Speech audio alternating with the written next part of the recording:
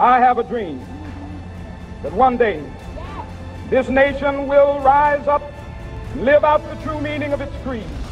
We hold these truths to be self-evident, that all men are created equal. Welcome to the Fidelis Leadership Podcast, a place of learning for those who aspire to leadership excellence. Here's our host, Mike Etor. Jennifer Arvin Furlong is the founder and CEO of Communication 24/7 and host of the Communication 24/7 Podcast. She is an author, a TEDx speaker, and coach. Jen is a communication expert whose passion is to help others solve their most difficult communications issues by helping them develop more effective verbal and nonverbal communication skills. Her professional development programs are informed by her more than 30 years experience as a communications specialist and 18 years experience as a communications professor. A Marine Corps veteran, Jen was the first woman to be awarded the Sergeant Major Dan Daly Award and the first woman Marine to be appointed editor of the Quantico Century, the Marine Corps' oldest newspaper. She is a first-generation college graduate with bachelor's and master's degrees in communication, a PhD candidate, a mom, wife, and a breast cancer survivor, which means she doesn't believe in I can't. Jen, welcome to the Fidelis Leadership Podcast. Thank you so much for having me. This is really awesome. I'm excited to have this conversation with you. Well, a little trivia question up front. Sergeant Major Dan Daly Award. You know who Sergeant Major Dan Daly was, obviously. Oh, yeah. I think, what he was called, the fightingest Marine? Yeah. Something like that. Yeah. Yes. So he's the one at Belleau Wood when it was time to stand up and charge across the wheat fields. He said, "Come on, you sons of bitches. Do you want to live forever?" Love it. And so a little trivia test. Do you remember, aside from that, what he was famous for? What he's famous for? He's one of two Marines in the entire history of the Marine Corps that received the Medal of Honor, right? Yes. Twice? Yeah. Yes. He was the only two-time recipient, him and Smedley Butler. That's right. Yeah. And I think it was Smedley Butler is the one that actually said that, he's the fightingest Marine. Yes. Yeah. Yes. and some more trivia, and then we'll get on to the actual podcast, but you were stationed at Quantico. And do you remember the stadium at Quantico, how it was sunk into the ground? Remember the athletic field was not raised up. It was actually Smedley Butler was the CG of the base then. And he had Marines as slave labor dig that out with shovels. Oh, no. Yes. No bulldozers for Smedley, manual labor. That's right. Yeah. They did a fantastic job at leveling that out and everything. So when I read that, it was like, damn, working parties even back then, Right. Yeah. Well, listen, Jen, we could talk about the Marine Corps all day. I know we've talked a little bit already, and we both love it and shaped our lives for sure. But the intro was great. You're an impressive person. That said, give us a little bit more. What more do we need to know about Jen, the person? Yeah, sure. Outside of that, I guess just I'm originally from Augusta, Georgia. I grew up in that area, and I come from a background. It wasn't the ideal, background for a child to grow up in. Broken home. There was a lot of violence in the home, drug abuse. And so I would go back and forth, between my mom's place and my dad's place, lived in Section 8 housing. And it was just not a very good environment for a child to grow up in. And, by the time I got into middle school, I ended up finally settling down at my dad's house because I really liked the school system and I had a bunch of friends there. And I felt like that's where I best fit in. Despite the fact that it was still a rough home life living with him. But by the time I graduated high school, I just I embedded myself into my high school community. And I think that's really what made the difference for me, coming out of that type of situation. I was I was in the marching band and I was the drum major my senior year. So I was the queen, marching band geek, and I loved English and loved writing. And so I was on the yearbook staff, and I played fast pitch softball. So, nice. Loved in the athletics. And so I just really loved being a part of a community where we were just constantly, lifting each other up. And so by the time I graduated, unfortunately, college wasn't in the cards for me at that time because we had no money and I had no idea about financial aid and all of that stuff. I was completely ignorant to how the higher education system worked. So I figured, hey, you know what? I'm going to join the military and make it even better. I'm going to be a Marine. And then everybody just thought I was insane after that point. Yes. Wow. Yeah. So, and that was a journey in itself, just making that decision. And at that time, and it was 1991 and my recruiter had never put a female in the Marine Corps before. Okay. And I don't think he was about to start with me because when I showed up, I surprised him and showed up at the office and he sat me down at his desk and he walked to the back where the gunny was and I could hear them talking. And I heard him say something like, there's this girl out here. What do I got to do to get rid of her? And then I heard the gunny say something like, well, give her all the tests. And when she fails, you can get rid of her. And so so sitting there listening to this, frankly, it kind of pissed me off. I was like, okay, I got some work to do here. I'm not going to leave. I am not leaving. Those were tough. Those were tough. I know what you went through. Those were tough times. I was on the staff of the basic school around the time that you went in and they started integrating female officers into male platoons. And that idea was not warmly received. Right. And so I remained friends. And I did not receive it warmly. I was not anti-female whatsoever. I was worried about physical standards dropping, and all of that. And, but I enjoyed being around the lieutenants and I am still in touch with a good number of those female officers, the retired lieutenant colonels and colonels and all of that.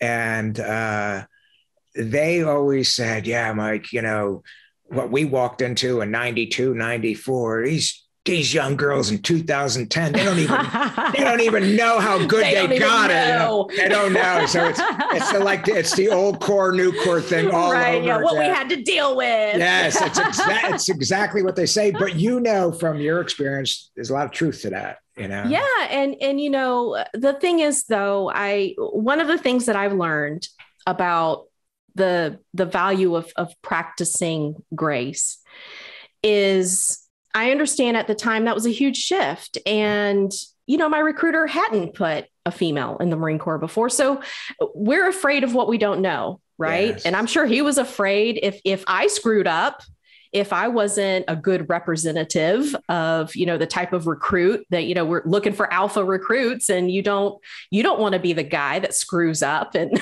put somebody in that's going to, make you look bad. But, I had a important decision to make. I realized that I could have left and I could have gone to the papers and I could have complained about it and I could have made him look bad, the gunny look bad, the Marine Corps, I could have made the entire organization look bad. But I realized, what, I really want this. And maybe this is something that it's my job right now to prove a point, maybe I need to be a good example, set an example. So I convinced him, I was in shape because I was, athletic and I was pretty smart. So of course the ASVAB score was pretty nice. And so, I went to Parris Island and I ended up graduating in the honor platoon.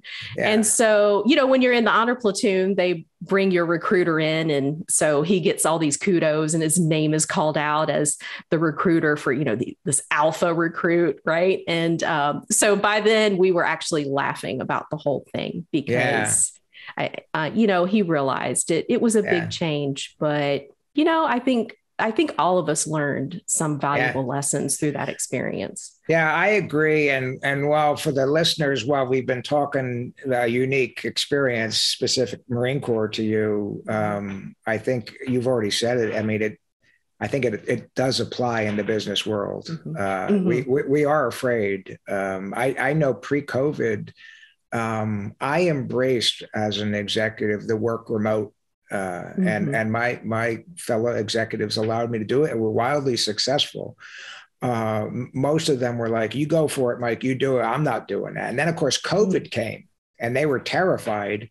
And this particular group of folks I'm talking about, not only did they have to do it during COVID, they embraced it, and they had record years in their company during COVID. Wow. Everybody remote. Yeah. Yeah. You know? Isn't that amazing? It is amazing. And so they, I never gloated and said, "I told you so." A few of them reached out and said, "You tried to tell us." Yeah. And so, yeah. So anyway, listen, before we go too far, we're all about leadership here. And before you start talking, I want to provide some context to the audience.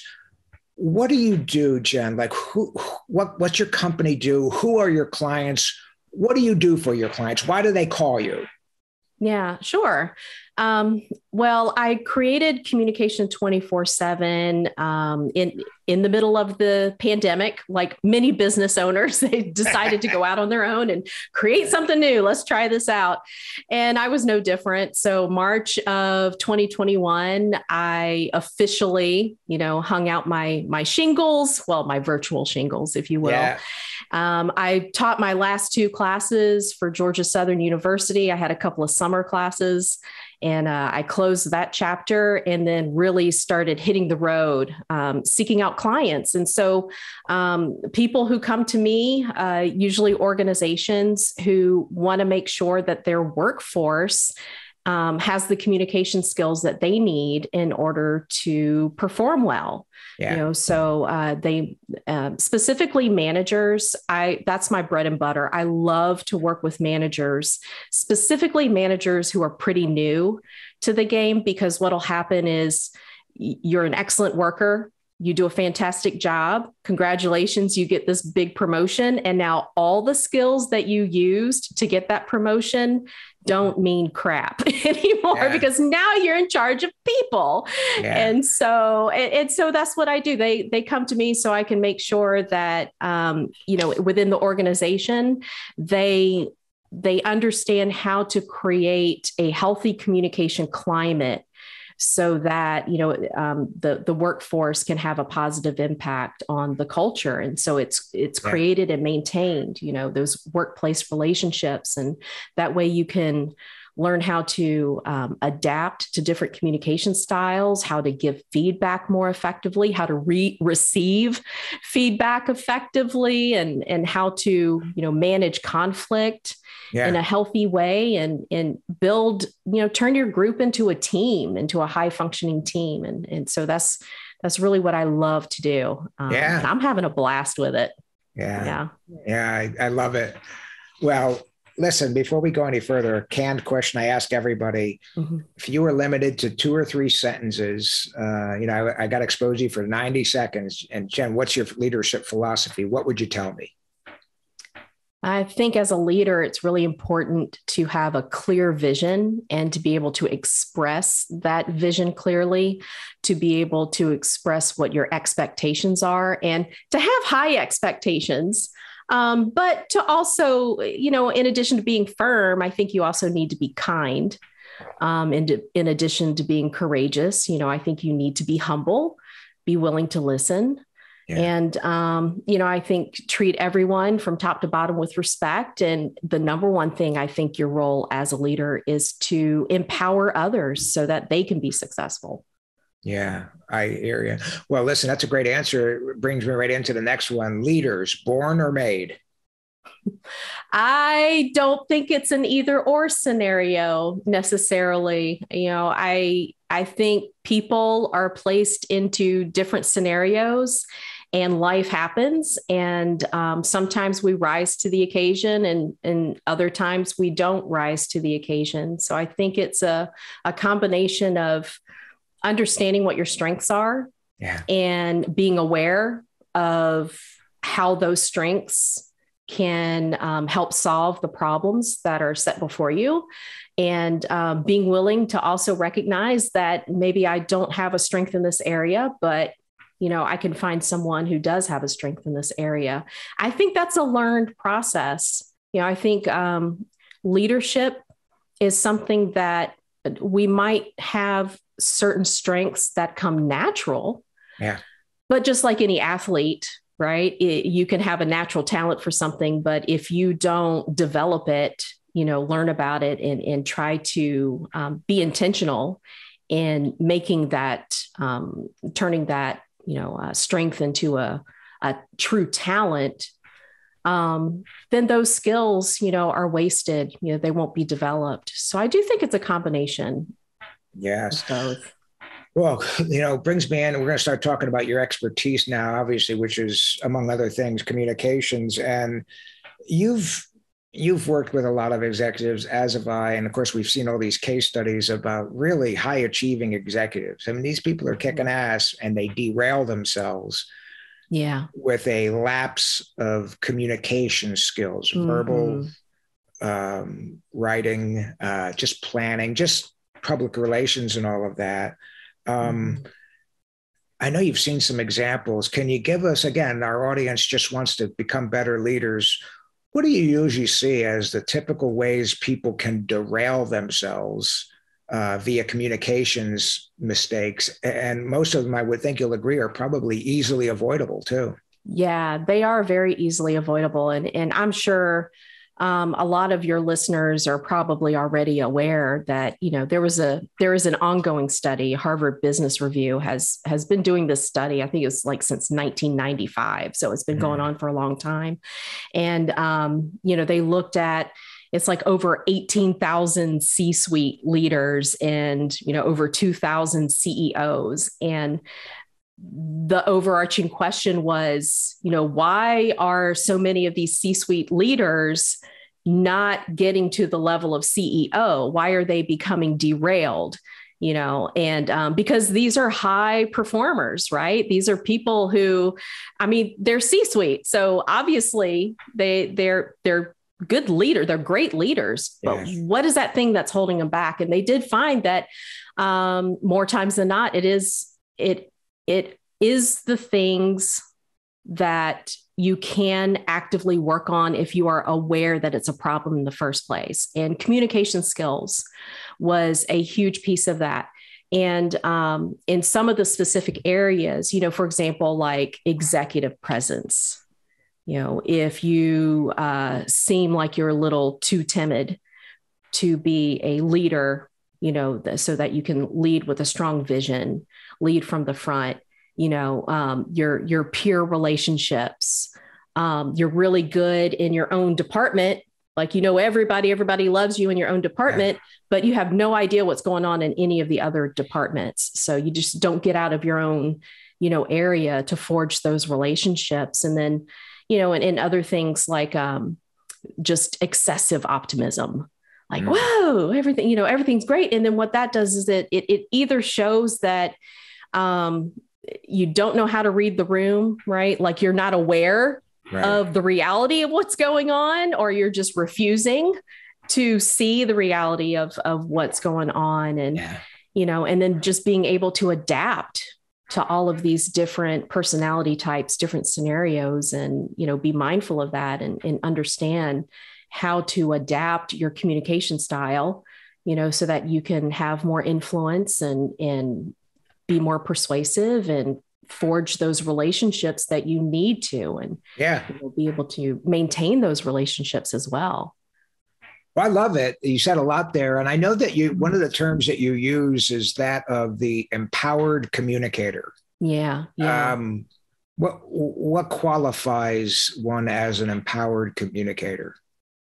I think the first example of someone who is an empowered communicator is they absolutely understand that they cannot control how anyone else behaves, how they act, how they react, the things that they say. you just don't have any control over that. What you do have is control over yourself, and the things that you do and the things that you say, and your reactions. So you learn how to develop this mindfulness of, observing what's happening around you. And then as you're observing, you're also thinking about, all right, what can I do or what can I say in this moment that is going to have a positive impact, on the situation, or I'm going to be able to have the impact that I think this situation warrants. What does this situation require? So that mindfulness is very important. That's the first step right there. Yeah.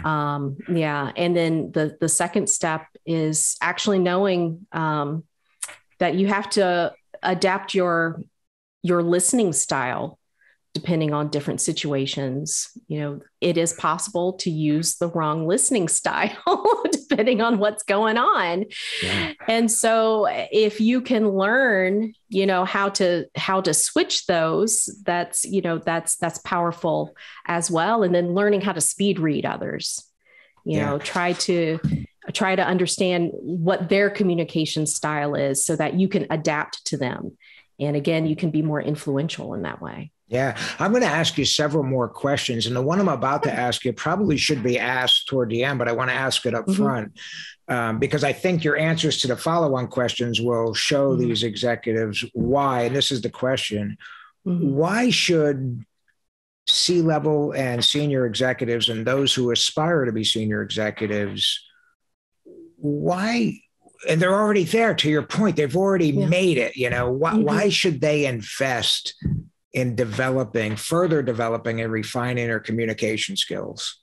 Yeah, well, two big reasons. And both of them have to do with poor communication from top down can have a profoundly negative impact on your organization.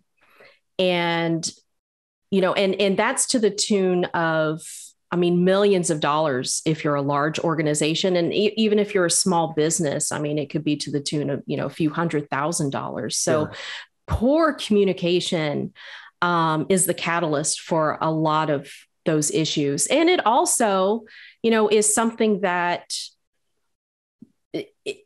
it's not just the bottom line that could be negatively impacted. It is the perception that the community has of your organization, the perception that your employees have of you, as a leader.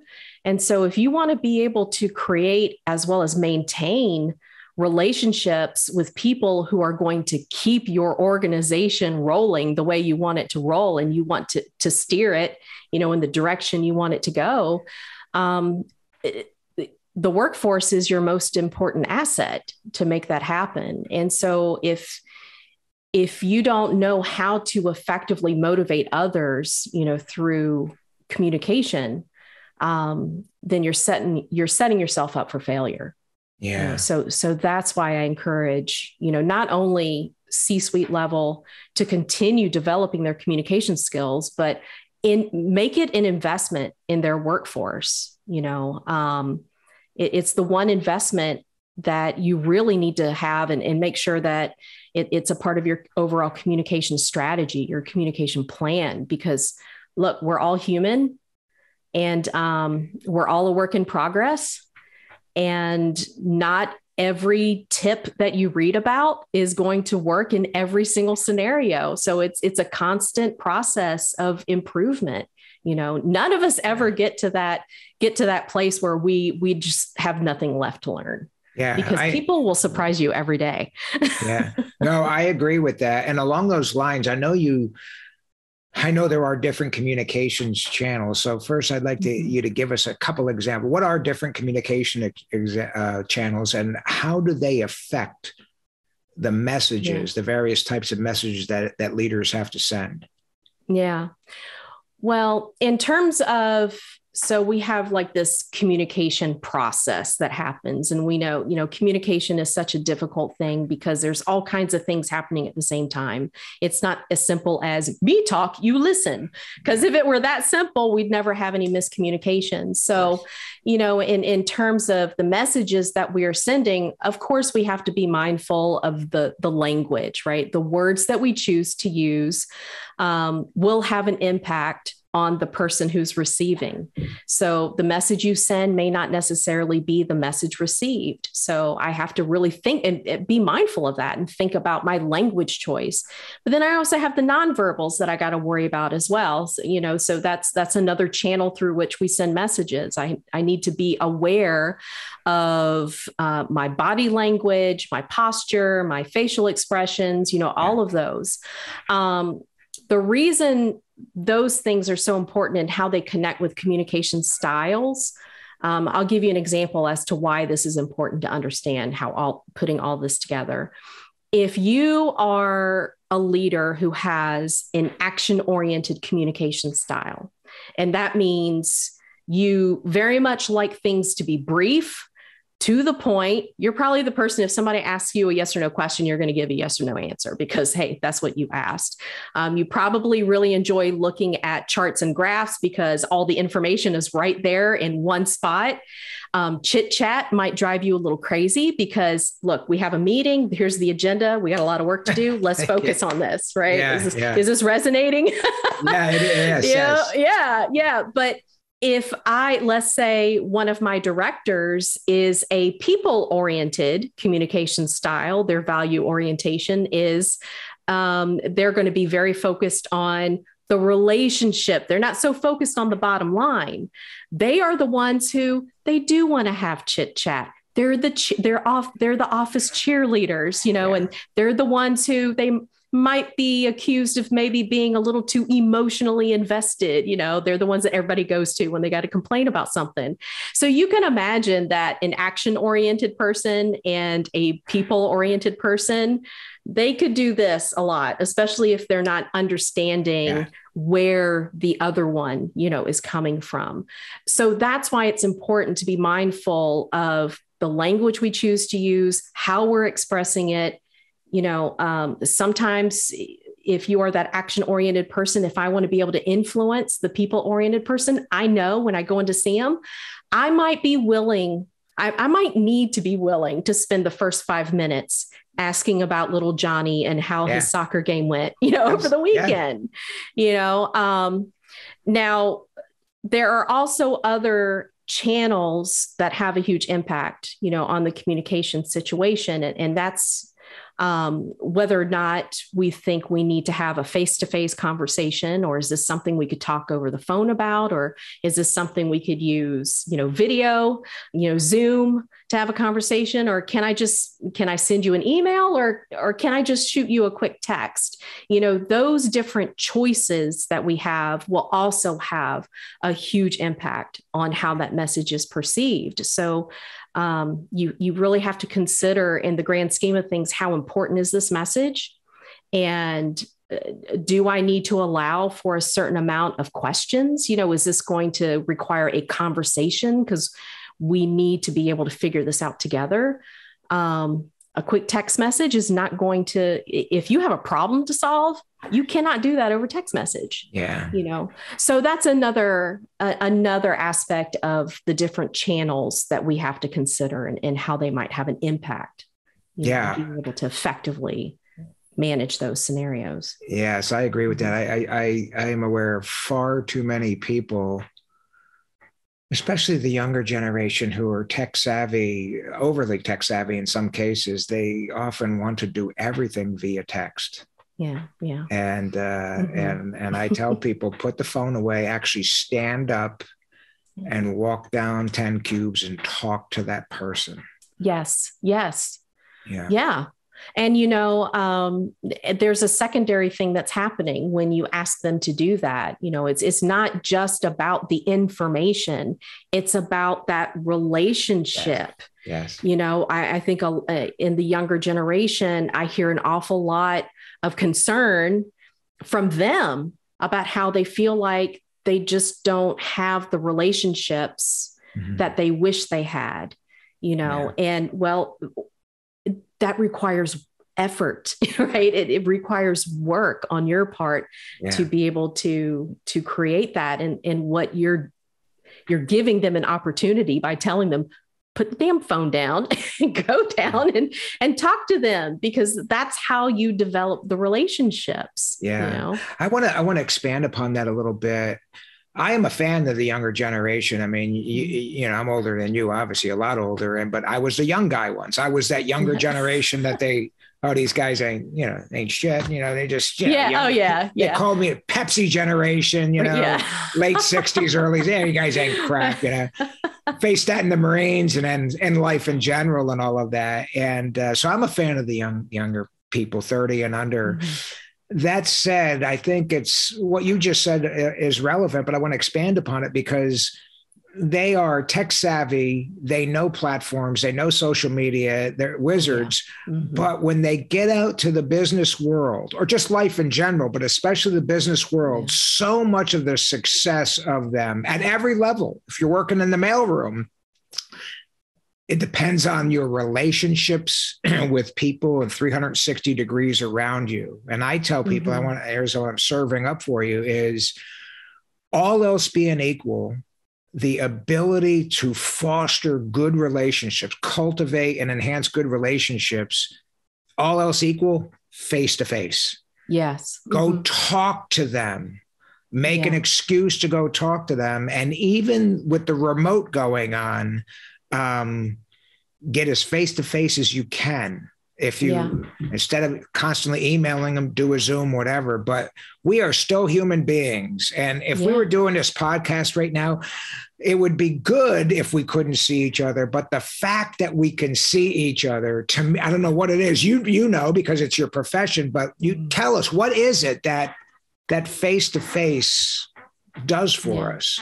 Yeah, it's the humanity in it, right? When you can see someone else and you can see how they're responding to you, you're reading their facial expressions, their body language, when you're telling a story or you're sharing something with somebody else and they lean in and you can tell they're into it. And that right there, that begins to create that sense of trust, that bond that you want to be able to cultivate. And in any organization, look, things are going to happen, right? At some point, there is going to be a problem. We can't help it. And at some point, people are going to disagree on something. There's going to have conflict.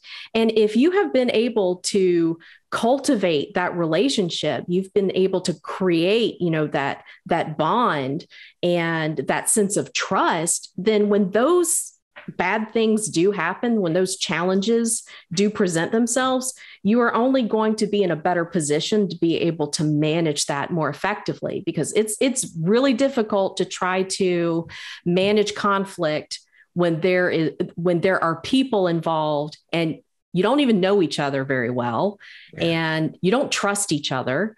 That makes it so much more difficult to be able to handle those types of situations. So, it's the humanity of it. We make a connection, individual to individual, person to person, human to human. That at the end of the day, that's what it's all about, making that connection. Yeah. I want to throw out an anecdote that happened to me in 1999, and it's relevant today, and you'll see where I'm going with this. So I retired from the Marines and I got with a company named K-Force, and they had about 85 offices around the country. And I was at the corporate headquarters. And at this point, I didn't know hardly anybody in the company. I could probably count on two hands who I knew. And there was an individual that was emailing me and didn't have any angst against me, but what I had been tasked to do kind of impinged upon his area. And I don't think it was communicated well. Hey, Paul, we're going to have Mike do this, help him out. And so it came as a shock, like, who the hell is this guy? Why is he doing it? And I'm supposed to support it. And he was sending me emails and I was sending them back. And I could tell he was a little miffed, but I, remained professional. And then all of a sudden, somehow I realized he was in the same office as me. He was no more than 25 feet away from me. Wow. I did not know that. So I'm going to make a fake name. I stood up and said, Are you Paul Smuckatelli? Yes, I am. I said, I'm Mike Etor. We've been emailing. I didn't know you were here. He goes, I didn't, And so we went downstairs at the coffee bar to have a coffee. And within 20 minutes, that guy became a friend, an ally, and we're still in touch today. In fact, I had a leadership event one time, and I invited him to come teach. But my point, 25 feet away, and it was kind of testy. Yeah. Face to face, all stress melted immediately because I'm like, look, I bet you weren't spun up on this, were you? And am I treading on your territory? How can we work together on this? And he said, yeah, you're right. And 25 feet away. And so that 25 feet still exists, or that Zoom call distance still exists. So I wanted to get you, I think it reinforces what you just said, but it's an example literally 25 years ago that I think is relevant today. Oh, absolutely. And the thing is, we're going to fill the blanks in with our imaginations. And so when we get behind a computer screen, right, and we're not privy to having that type of conversation with somebody, you're just going back and forth through email. When you read an email, you're reading it through your frame of reference. So if I already have somewhat of a negative mindset, I'm beginning to form my own picture of who this guy is because I'm not getting a good feeling. So now I'm beginning to interject my own negativity, onto what I'm reading. And I could be going in the completely wrong direction. Whereas if I could just sit down and have a conversation with that person, that's not going to give me the room to fill in with my imagination, all of the negative things that I'm assuming are going on.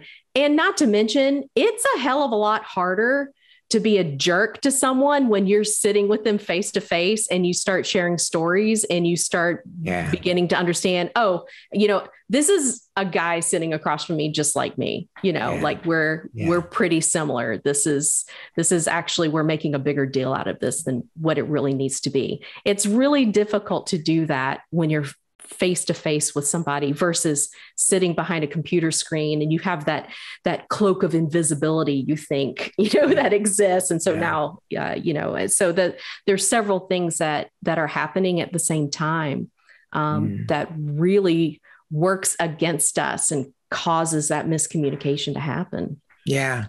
Well, next, a natural segue into, I think people are listening to what you're preaching here. I love it.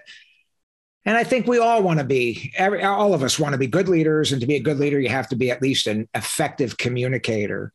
So if you were standing in front of a group of leaders ranging from C-level all the way down to entry level, can you give us just a handful of general communications tips that all else being equal, if you can do A, B, C, and avoid doing D, E, and F, you're generally going to be okay? Yeah. I think if you learn to practice the platinum rule, which means treat others the way they want to be treated, because that requires you to put ego in the back seat. And it really requires you to focus on that other person and try to get to know them, and what makes them tick. What are their likes and dislikes, values, beliefs? That enables you to be able to adapt. Like earlier, I said, we all have different communication styles. So learning how to speed read someone so that you can treat them the way they want to be treated. A second thing, earlier I had mentioned the the listening styles. Learn when to use your empathic listening versus your critical listening skills. Nothing will get us in trouble faster than somebody comes to us and they're just trying to vent, right? They're just having a bad day. They just need to get some things off of their chest. The worst thing we can do is have the critical listening on and then be like, well, did you try this? Or why didn't you do that?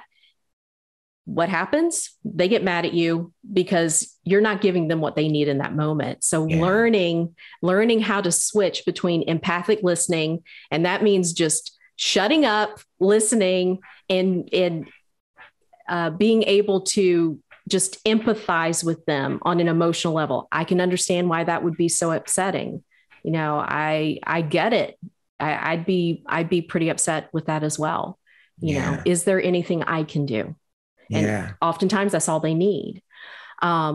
So the adaptability of, learning how to treat others the way they want to be treated, learning how to adapt between different listening styles, between empathic listening, as well as critical listening.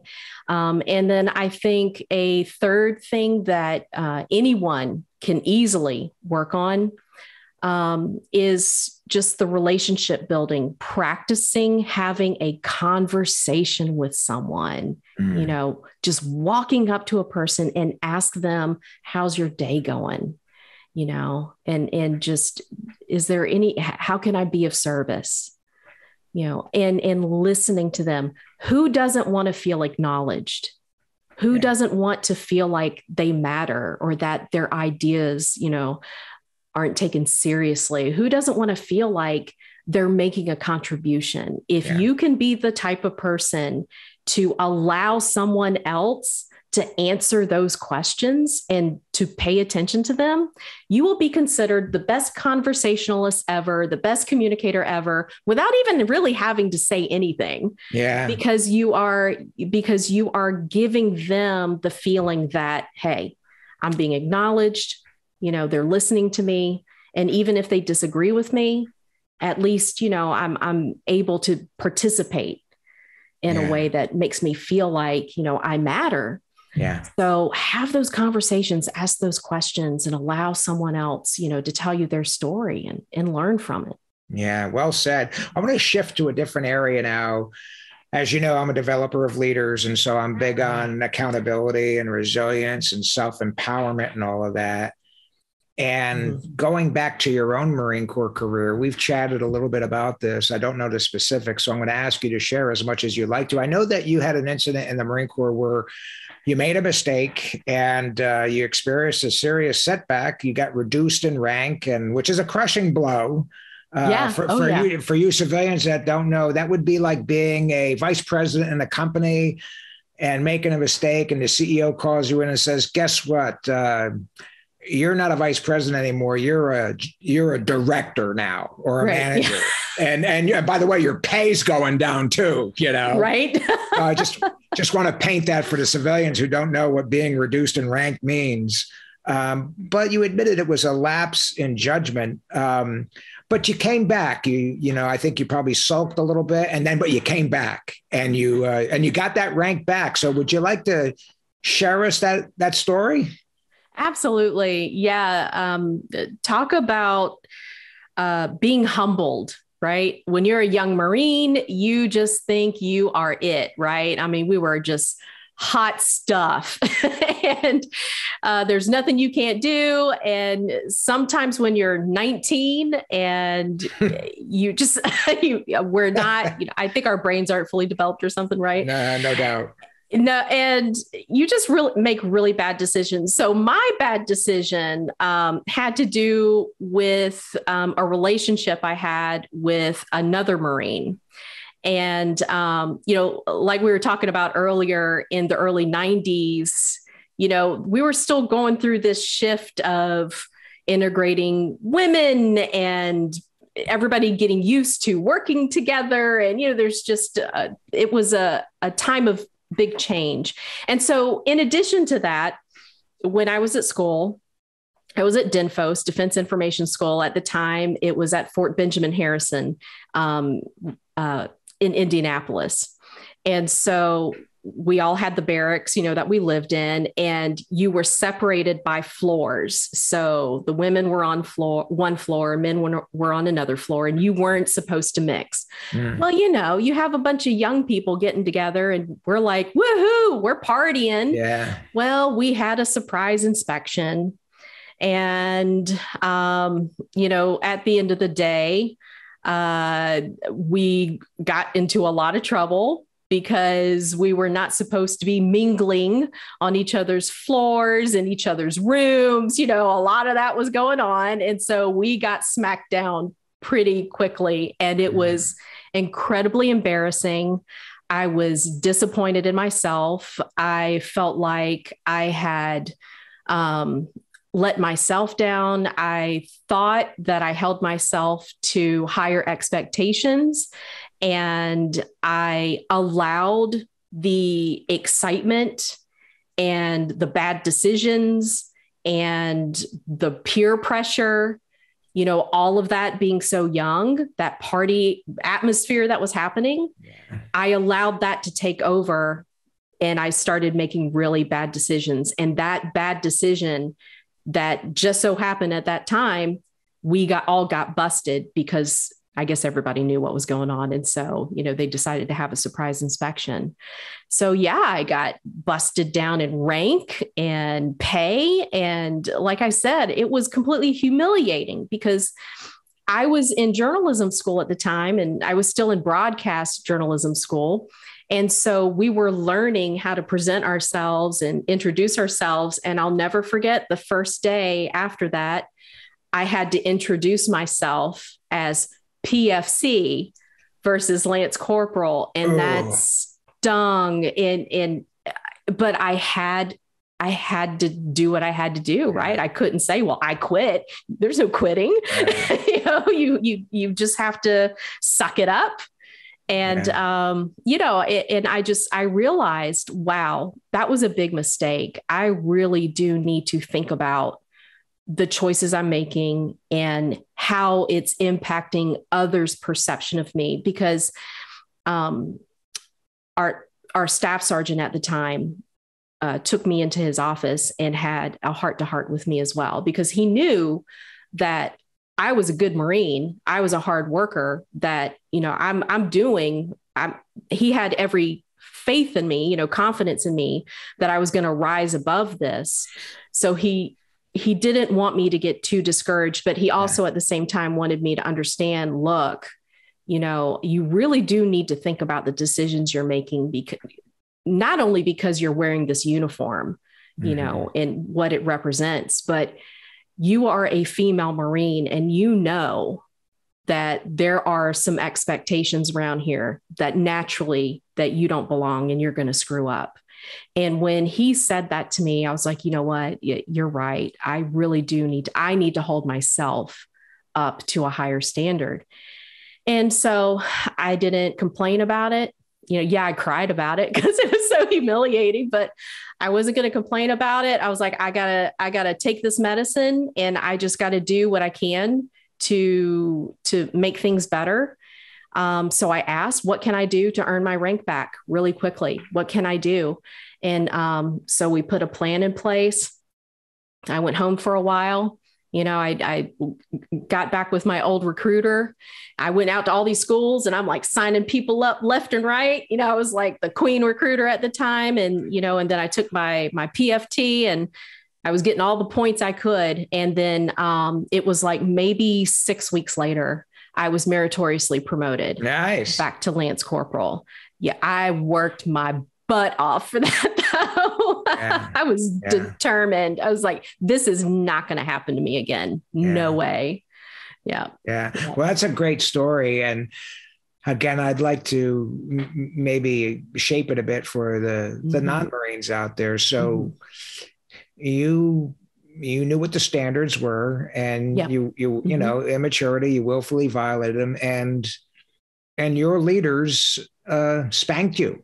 Now, absolutely. For the business people out there, you're going to make mistakes. I still do. And so you're going to get spanked. Now, you're not going to get reduced. Now, if you make a big mistake and do something egregious, you could get fired, but let's forget that for now. So my point is, leaders, much like Jen was talking about, she was a Marine, higher standard and all of that.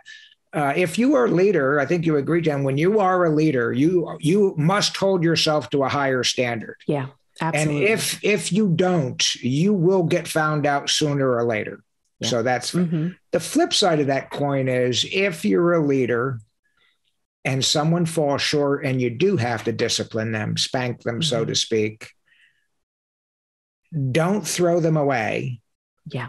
Talk to them, because that is an environment now where the person's real character is going to surface. That's right. Because we all have seen, both in the Marine Corps and in the business world, people that are superstars, and then at the first friction point, they don't do what you did or what other people did. They crater. Yeah. They absolutely crater. And what was a damn fine executive one day got in a little bit of trouble. They said something, whatever. And the next thing you know, he is making bad choice after bad choice and fired. Fired at 3 months after being considered a superstar and all of that. So kudos to you for the character, the real character, especially at a young age. And I'm sure that one followed you through life, Oh, absolutely. And it was such a great lesson learned for me, because you know what? You're going to screw up. We're human. Congratulations. We're human. Yes. People make mistakes. Sometimes we misjudge. But the thing is, what is that lesson that we have learned now? Okay, I made this mistake. How can I grow from this? And I think that Staff Sergeant's leadership, what he showed to me by taking that time to have that talk with me, and then being able to sit with me and say, hey, look, but here is a way to get past this, and you'll end up even stronger, by the end of this. That was integral. I mean, to have that level of support from him, that really that gave me what I needed to say, okay, you know what? Yeah, this isn't the end of the world. I mean, it really was awful. It sucked. I wish I had not done it. However, hey, look, I can get past this. And now in the grand scheme of things, anything that happens, okay, it's not the end of the world. We have a problem. Let's address the problem and let's come up with some solutions and, see what we can do about this. Yeah. There's nothing that we cannot think about. There's nothing that we can't think of a solution for. Yeah. There's going to be something we can do. Yeah. And I think, again, a leadership lesson that I'm drawing from this for the leaders now is just don't quit on your people. Yeah. Even when they get in trouble, that's your job, it's easy when everybody's doing what they're supposed to be doing and excelling, but don't quit on them when they hit a rough patch. I'm going to tell you an anecdote story. I'm aware of someone that this goes way back now. This guy was, I think, at the vice president level. He was very, very talented, but very arrogant. And quite frankly, he pissed off so many people that at one point, I was told he's going to be fired. Well, the week before he was supposed to get fired, his boss came down with a serious illness where he wasn't going to be able to work for a long while. And so the CEO came to me and said, Mike, Steve, not his real name, Steve was going to get fired, deserves to get fired, but we can't fire him right now because Zeb, not his real name, is now in the hospital with a heart attack and blah, blah, blah. And so he survived. And damn, Jen, if he didn't start doing well. Wow. So he was a week away from being fired. I don't think he still knows that. And then by a fluke, he survived to live. And then he started listening and he started doing well. And I've tracked him. I'm still in touch with him. 3 or 4 companies later, he is a no kidding senior executive making a ton of money. And he learned. And so my point is, he survived from a fluke. I'm asking leaders to really don't fire somebody ahead of their time. If you feel like doing it, you can still do it 6 weeks later or 6 months later. When you do it, be sure. But sometimes all it takes is just sitting them down and talking to them a little bit differently than you have already, just some way to get them to see the light. Any thoughts on that? Absolutely. I mean, and think about the level of responsibility that was given to this guy, what did that communicate to him? Yeah. Like, look, we are trusting that we're going to place you in this position, and this position has a lot of responsibility attached to it, but we're trusting that you are going to be able to handle this. Yeah. And what that must have, outside of those words, what did that communicate to him, as an aspiring leader? How did that make him feel? How did that make him rethink his relationships, that were within the office? How did that make him see himself in a different way? Yeah. And so now, I got to rise to this occasion. I think that's a very powerful tool to use. Look, I'm going to trust that you're the one that we're counting on you. Yeah. To make this happen. Yeah, I agree. Well, the famous Dale Carnegie, the leadership guy from many decades ago, he's got a very appropriate quote to support what you said. He said, "Give a man a reputation to live up to." Yeah. Yeah. And that's exactly what this guy was going to get fired. All of a sudden, he's being temporarily elevated in a much senior role. Yeah. Highly visible, very critical role. And he lived up to it. He really did. That's amazing. It really is. Amazing. It's a success, because I tell you, nobody wanted to see this guy fired more than me. Yeah. He was not good to work with. He was mean-spirited. He was not good to work with. And what a metamorphosis. In fact, I talked to somebody in his current company, and today people want to work for him because he's got a reputation for being a mentor and developer of leaders. Right. So what a transfer. I would have never bet that would have happened. I would have never thought he was capable of that. So he proved us all wrong, and good for him. Yeah. Well, it's, in a way, it's really not that surprising, because there's research out there that shows, even at the school level, when you have high expectations, when you raise expectations for students, they will rise to that occasion. Yeah. If we lower expectations, I think it's human nature. Oh, I'm not expected to do this. It doesn't really matter. Okay. Then I'm just not going to give my all. I'm not going to go for things, but high expectations and that level of support, and belief that you can do this. Yeah, I agree with that. And this is a place where, you're safe to fail with me because I'm going to be here with you. Yes. That's incredibly powerful. No doubt. To think from children all the way up to adults. How funny. We still need that. Yeah, we do. Well, listen, our time is up, but I can't let you out of here, Jen, without asking you the fantasy question. If you were given the opportunity to bring back one leader from the past, spend a day with that person, who would it be and why? That is such a great question. I spent a lot of time, probably more time than not, thinking about, man, if I could spend the day with somebody, I definitely wanted to pick someone who I could pick their brain for a while. And, also thinking about my experience of being in the Marine Corps and being the first female in, some certain instances. I think about, there's a woman named Jeanette Rankin.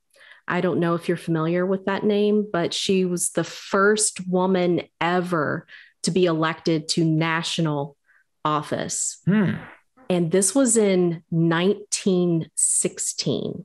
Wow. So when you think about it, right? Women didn't even get the right to vote until 1920. Yeah. So I would love to spend the day with her and go, what the hell did you say? We didn't even have the right to vote. What did you say? How did you interact? What was your message? How did you build those relationships to convince, your constituency to vote you into national office? She was in the House of Representatives for the state of Montana. It's like, how did that happen? We weren't even allowed to vote yet. Yeah. I would love to I think that would be a fascinating conversation with her to just learn what she went through and, and the challenges that she faced in that. Yeah. Yeah. I had not heard of her. That's a fascinating story. Yeah. I was just telling somebody the other night, a woman, they looked at me cross-eyed. I think she's about 28 years old. And I said, women, married women, could not get credit cards in their name as recently as like the mid 80s. Yeah. It's like, sorry, you don't have a job. Yep. I'm married for 20 years. Sorry. Sorry. Your husband can have a credit card, but not you. Right. Yeah. Bring him in here to sign. Yes. And so, but to your point, roll that back 70 years. Yeah. And this woman obviously had something going on. So I'm going to look her up. That's a good choice. Well, listen, I think our listeners are going to want to know more about you. How do we find you? How do people contact you? Yeah, sure. The best way, 2 ways. Number one, go to my website, www.communication24seven.com, and it's all spelled out, no numbers. The second best way is I'm on LinkedIn. And so if you find me on LinkedIn, connect with me, shoot me a DM, let's have a conversation. I'd love to see how I can be of service. Yeah. Well, Jen, I can't thank you enough for your time investment. It's been a great episode. This is going to be a popular one among the crowd. So thanks again. And I humbly and selfishly ask that you consider coming back again for another episode sometime. Oh, absolutely. Yeah. You just make the ask and I will say yes. Okay. Thanks for having me. Yeah. Thank you. Pleasure's all mine, and go forth and lead well. Thank you so much. We hope you've enjoyed this podcast. Please subscribe, rate, review, and recommend to your friends. Please visit our website at fidelisleadership.com and sign up for our leadership newsletter. Until next time, remember the words of the ancient Greek philosopher Pericles. What you leave behind is not what is engraved in stone monuments, but is woven in the lives of others.